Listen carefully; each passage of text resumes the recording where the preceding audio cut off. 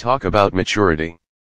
Selena Gomez reportedly wrote a sweet letter to ex-boyfriend Justin Bieber congratulating him for getting engaged.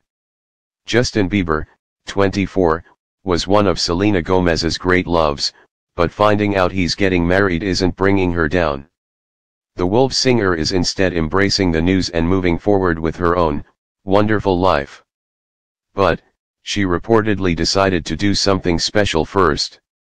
Selena was initially blindsided by Justin's wedding plans, but after lots of contemplation realized it's for the best, and told him so in a letter, a source told Star magazine. She told pals it gave her enormous closure, because it marked the end of a long, painful chapter of her life. That's beautiful. It has to be upsetting to hear that someone you only broke up with a matter of months ago, especially someone you have so much history with, is suddenly getting married. But Selena's rising above it and spreading such positivity. Selena, as a source told, is really hoping that Justin marrying Hailey Baldwin means she never has to hear the word Jelena again.